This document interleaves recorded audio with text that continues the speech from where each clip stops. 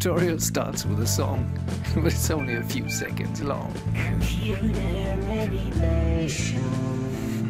Let's get started with animation. Hello folks, today we'll exploit a Bifrost Graph preset.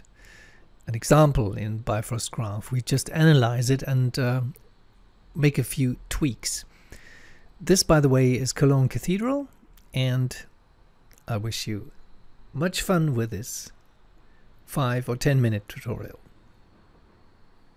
We'll start with the Bifrost Graph example in the Bifrost Graph browser. Why Bifrost Graph? Because here it's called Bifrost Graph. Sometimes it's only abbreviated with BIF, B-I-F. So the Bifrost browser, you need the current version, and we're currently in summer 2021, and I guess you know how to install that. It's free, it comes with, it's generically built into Maya, and in the settings preferences in the plugin manager you can check the version number you have, whatever.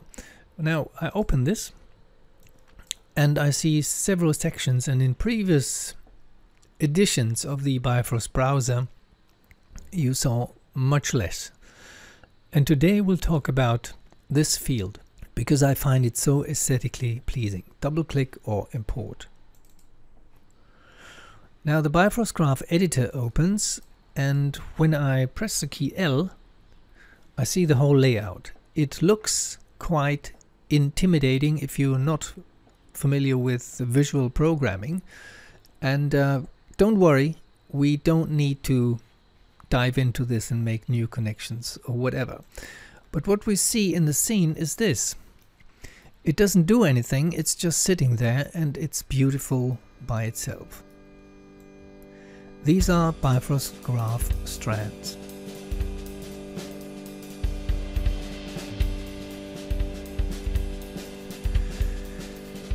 How beautiful.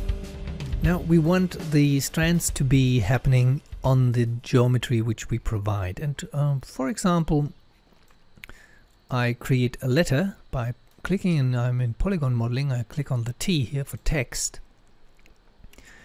and here I have type 1, and I just delete this so I have only the number 3 actually, and I want to make it smaller.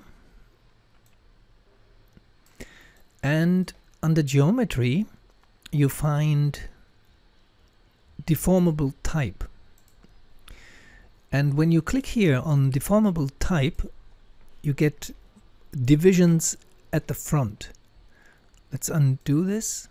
You see, this is just a one face here in the polygon terminology, and when I click here deformable type we have 20 now, sort of. Maximum edge divisions is 20. Okay, so this is our starting point. Now I go to the side window and select the faces with the right mouse button, component mode, and I delete all these faces, so only the ones at the front remain. Right mouse click back to object mode. Now I have the 3 and I want this structure to happen on the 3. How do I do this? So let's reopen the Bifrost Graph editor. If you don't find it, let me close it. You find it under Windows, Bifrost Graph editor, and it reopens with this empty field. Click on the plus icon, and here you find the flat hurricane noise shape. So it's back here again. And when you press L, you see the whole layout. When we follow this graph from, it always reads from left to right. The input is here and the output is on the very right side. It starts with create a mesh plane. This is the mesh plane where this happens. This is the ground here.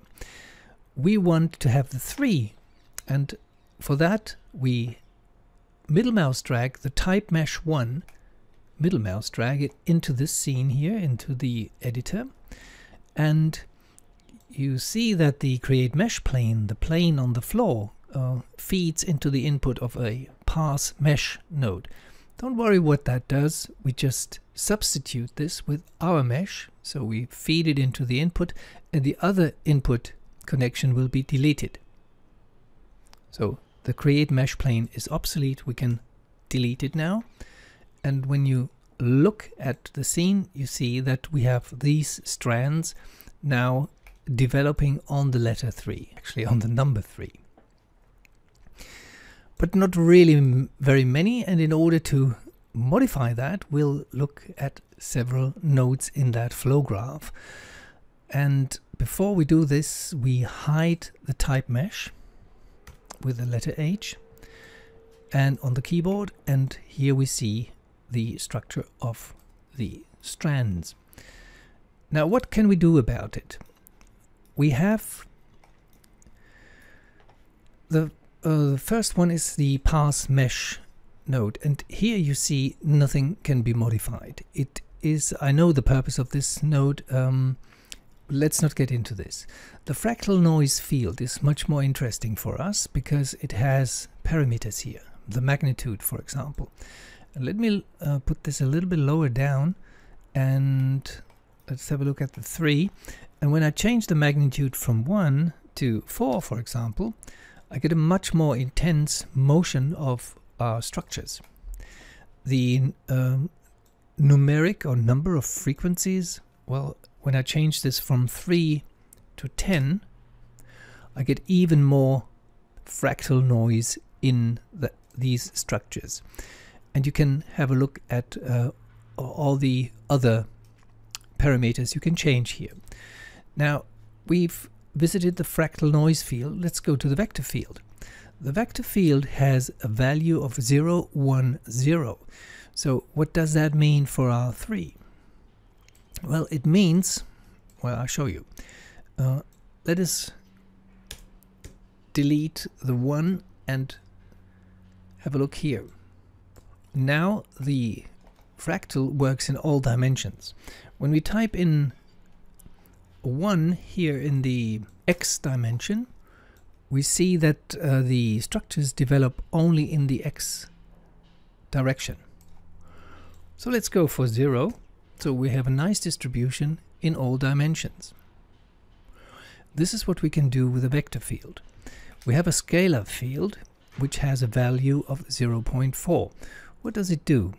How about changing 0.4 to 20? It gives us much more turbulence, so to say. Let's go to the hurricane noise. The hurricane noise has nothing for us to put into here. Set the strand size profile. And how about that? It is a node which controls with the strands with a factor and a profile. So it's currently set to 0.003. How about setting it to 0.1? You see that the strokes get very thick now.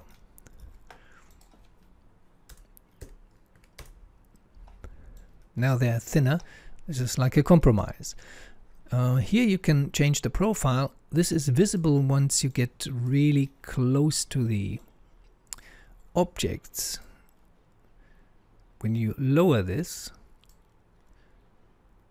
it is thicker at the beginning and at the end than in the middle. And now it's thicker in the middle. And this is what this node is about. When we continue to the Set Arnold Strand Settings, you obviously know that this has to do with the rendering and not with the creation of these structures. It has a value node here which goes into the emission color, so this is about color. When I change the value of the R, it's RGB here actually, to 3, nothing changes. When you render it, it's different, so let's create a light, a Skydome Light. We make it invisible in the camera view, so I lower this slider to 0. And I don't want to see the light in the scene, that's why I uncheck it here. And I go to Arnold as the rendering, viewport rendering option. And now I see nothing. But when I type in 1, I see it all in red. And now in yellow, and now in white because it's RGB. Well, now you know how to approach such an example. You dive into one node after the other, see what can be done with it in terms of changing parameters, and that graph was certainly not my invention. I couldn't invent such a thing, but developed by the Bifrost Graft team in Toronto, the headquarter of Maya developers, and I send them my warm greetings, especially to Duncan Brinsmead, who invented many of these things already 20 years ago, and he's still so active. Bye bye now.